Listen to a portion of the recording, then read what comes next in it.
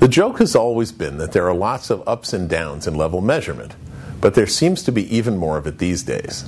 In fact, the relative use of different level measurement and tank gauging technologies appears to be shifting almost as fast as the physical levels in the vessels where those devices are used.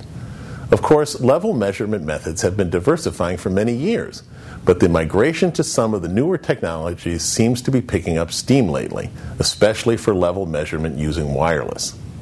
Hi, I'm Jim Montague, Executive Editor of Control Magazine and ControlGlobal.com, and this is another Control Market Intelligence Report from the Process Automation Media Network.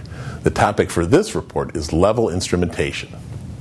Endress+Hauser's instruments cover high-level applications as well as standard instrumentation in process automation in level, pressure, flow, temperature, liquid analysis, and data acquisition in all kinds of industries.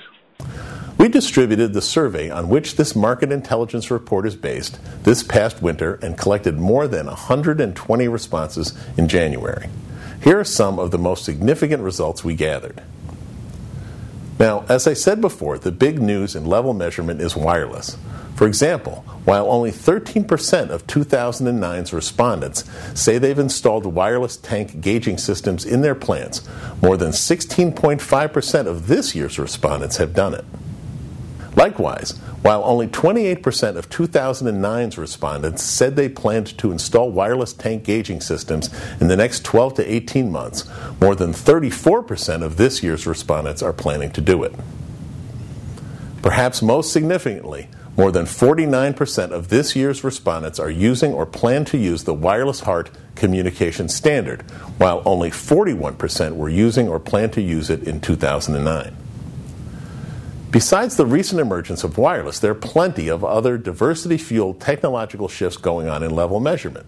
For instance, while differential pressure remains the most used level technology, its overall prevalence as most used declined slightly from 41% in 2009 to 38.5% this year.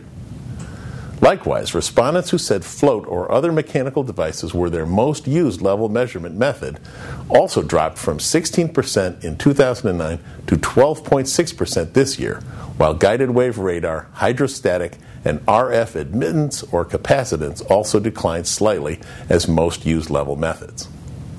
Meanwhile, respondents who reported that ultrasonic was their most used level technology swelled from 10% in 2009 to 14% this year, and open-air radar jumped from 6% in 2009 to 11% now.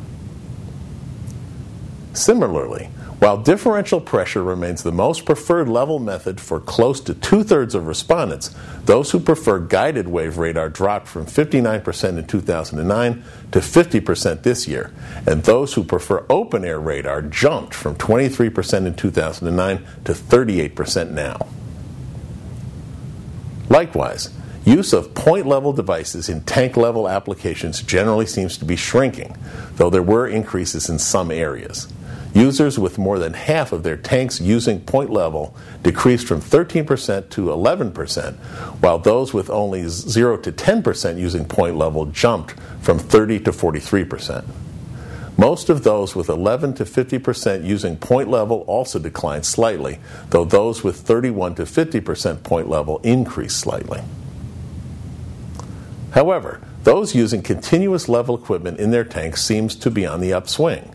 For instance, respondents using continuous equipment for more than half their tank applications jumped from 60% in 2009 to 73% in 2011, and those using 31 to 50% continuous devices increased from 12% in 2009 to 15% this year. Meanwhile, those using smaller percentages of continuous level all declined slightly. Finally, this year's respondents also seem to be using or planning to use more backup level equipment. For example, 35% now report they're presently using backup level technology or plan to use it in the next 12 to 18 months. But in 2009, only 30% said they use or plan to use backup level devices.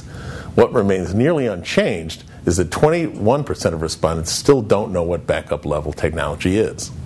This has been another Control Market Intelligence Report from the Process Automation Media Network. I'm Jim Montague. Thanks for watching.